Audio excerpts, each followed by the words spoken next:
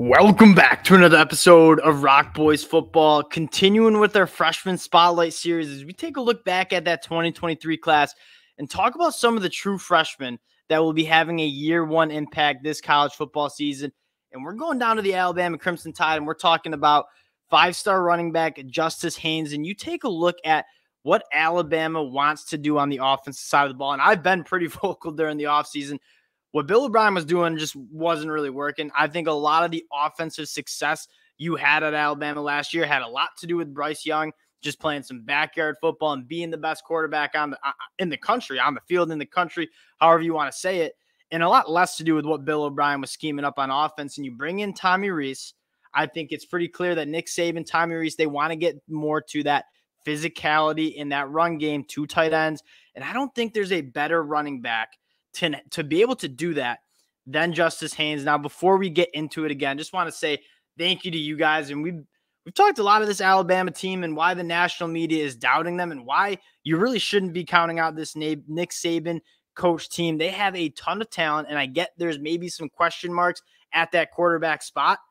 But you look around this Alabama roster, and it is one of the most loaded in the country. They are still national championship contenders. You guys have been awesome with all the feedback. So if you do enjoy the content, consider subscribing to the channel. And then more importantly, I'd like to hear from Alabama fans. What do we think Justice Haynes' role is going to be year one?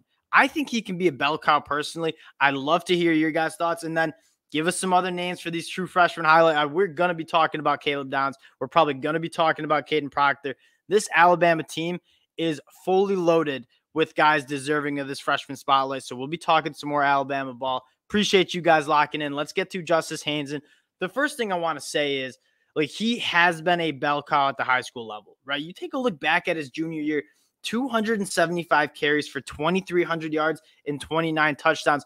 Justice Haynes has the body to come in year one and be that workhorse running back.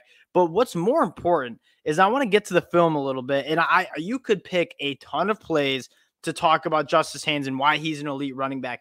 I chose to show the plays of showing why Justice Haynes is going to fit this Alabama offense perfectly, because he gets downhill, he invites contact, and it's not always going to be that 80-yard game. He doesn't dance around in the backfield looking to pop that 80-yard run. He is completely okay putting his foot in the ground and going and getting 8-10 yards, maybe even 6 if not much is there.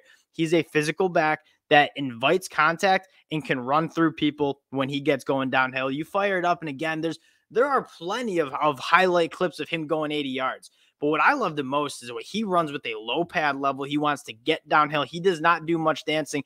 And even on the next play, right, he's going to take this one 75 yards for a touchdown, but he doesn't dance, right? He sees a hole and he gets there, gets going downhill quickly. And if nobody touches him, he has the burners to take it to the house as well. He isn't, my opinion, a complete running back. He's got a thick lower half. He also has the ability to catch out of the backfield, which we should talk about. It's really hard to see Justice Haynes struggling physically in pass protection. You see this guy built, he's listed at 5'11", 200 pounds. I would be extremely surprised if he's not 210 pounds when he's trotting out there week one for Alabama. Can you pass protect? I don't think he has any physical limitations in picking up linebackers, blitzing. It'd be more of, does he know his assignments? Does he know to pick up? And from how much football he's played, I'd be surprised if that's a struggle for him. And then he also shows the ability to catch out of the backfield. Again, really, really comfortable with the ball in the air, catches it. And when it is open space, and again, I don't mean to peg this guy as just a physical downhill back. He is extremely good in space. The misdirection, the change of direction, it's all there. The getaway speed, it's there. He checks off all the boxes that you really want to see. And again, does not look to dance. He wants to follow his lead blocker and just get downhill really, really quickly, which is what Alabama wants to do on the offensive side of the football.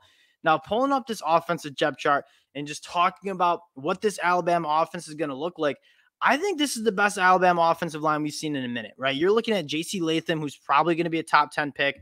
I think Tyler Booker, he's not eligible to go to the draft, but he's going to be a guy that's a dominant force. I wouldn't be surprised, and you have a good offensive line. I wouldn't be surprised if Caden Proctor factors in at some point. You talk about true freshmen that have that physicality to play year one. Caden Proctor certainly checks that box. I think that you're going to see a lot of 12 personnel going back with Tommy Rees. They're going to want to be physical and run the football.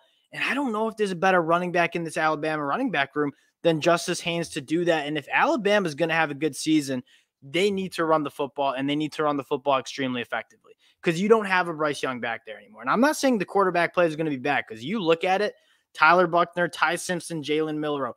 That's a really good quarterback room. Like, you have 3 quarterback options who can be successful quarterbacks. And I kind of trust at this point, you got 3 guys back there. I trust whoever wins that job to be a solid quarterback, but you don't have a Bryce Young back there. And so how do you best support where you're going to have a new starting quarterback? How do you best support a young starting quarterback? It's having a dominant run game. And I think Justice Haynes fits exactly what Alabama needs in a running back who gets downhill, who is going to get those tough yards. And so when you ask me across the country, what are some true freshmen who are going to have massive impacts year one on their college football teams? I think Justice Haynes is right up there with being that kind of guy. Now, you take a look at this Alabama team, you have plenty of other guys that we'll be talking about. Caden Proctor, certainly one. I think Jalen Hale, probably another sneaky one that we should be talking about in terms of providing some juice in that wide receiver room.